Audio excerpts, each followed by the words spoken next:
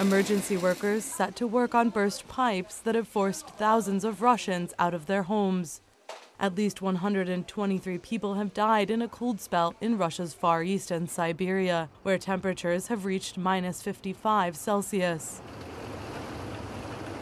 When old pipelines burst in one region, more than 3,000 people had to evacuate to shelters in hospitals and schools with heating. One local says the temperature is below zero in her home, and residents are melting snow to get water.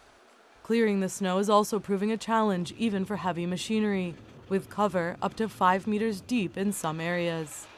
Experts say the bout of extreme cold is Russia's longest in decades.